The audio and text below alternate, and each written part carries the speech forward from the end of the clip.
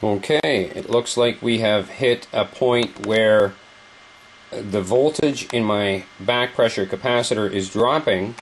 The supply voltage is 7.44, so we've hit a bit of an equilibrium where we are no longer gaining energy. So we need to pulse it again. We need to momentarily pulse it, and that's what we'll do. Plug that back on. You can hear the frequency changes as the capacitor charges. And 1252 while under load. As soon as I disconnect that, it's disconnected. My capacitor is back up. My voltage is climbing again in my back pressure capacitor, as is the charge in my battery.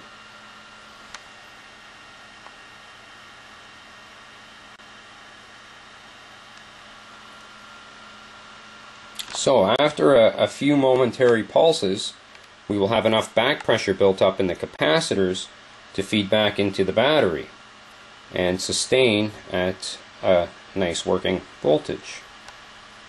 Now I can simply add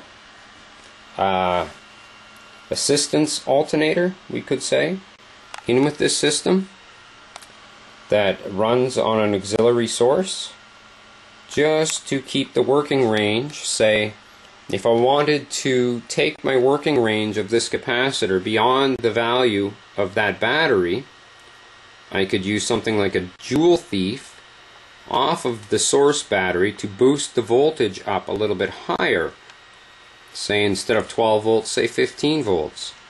That way the back pressure in my capacitor would be much higher, feeding back into the source just from increasing the voltage a slight amount on the input.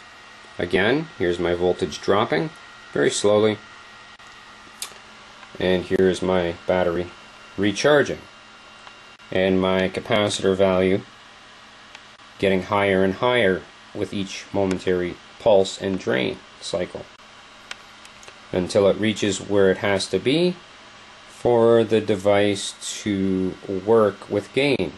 Nice, with lots of push, and that is what is required. And basically you only need to fill that large value capacitor the first time. After that, it's got all that push behind it at that voltage, pushing back into source. Here we are at the lab. I've installed a DC milliamp meter. Now this is installed between my driving capacitor, which gets momentarily pulsed from this battery. This is all still configured closed loop operation where it's recharging that battery. My back load 1286, my battery voltage 1259, my supply voltage 3.76 volts. My device turned right down. My milliamp consumption about 0.7 milliamps, and it is in fact operating. I can turn it off and on, and I will demonstrate that right now.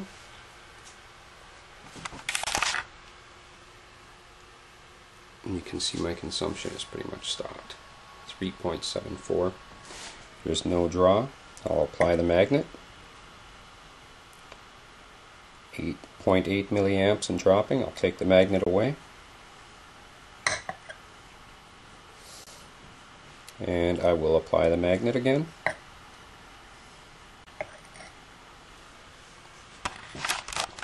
And my voltage is 3.73 volts. My recharge battery is 12.59 volts. My push behind it is 12.86. I did make a modification from the last video. It is I removed the 5K 1 watt, 5K 5 watt resistor and replaced it with a 33 ohm, I believe. The colors are, I'll have to double check it with the meter once I get one free, red, red, black, gold.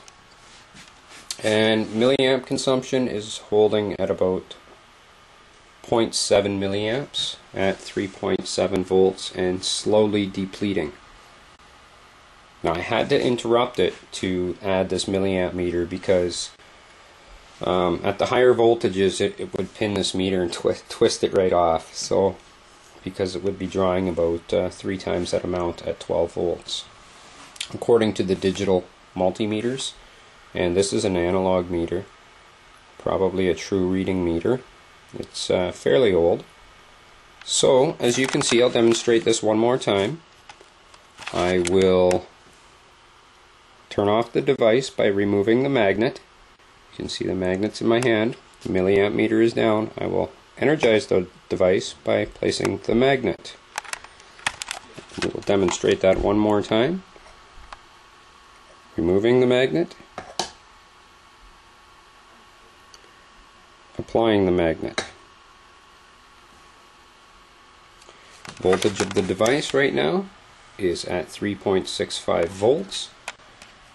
The output is holding strong at 1285 in a 100,000 volt or 100,000 UF 50 volt DC capacitor. The energy from that capacitor is fed back into the source battery, which is momentarily pulsed to start the operation of this device, which I am going to work away at removing the source battery and replacing it with a solar panel. Again, one more time with the magnet demonstration, how I remove the magnet to turn off the device according to my milliamp consumption. As you can see, 0 milliamps, the magnet is in my hand. I'm going to set it back down. Milliamp consumption, the device starts to operate. As well, I can turn it off here. This is a manual off and on switch. I can turn it on and it starts automatically. Demonstrate that again. Turn it off. Turn the device back on. And if it does not start, which it didn't, we can do it again. Did not start. Voltage 3.61 volts. We will elevate the magnet and set it back down. And away it goes. Drawing 0.61 milliamps.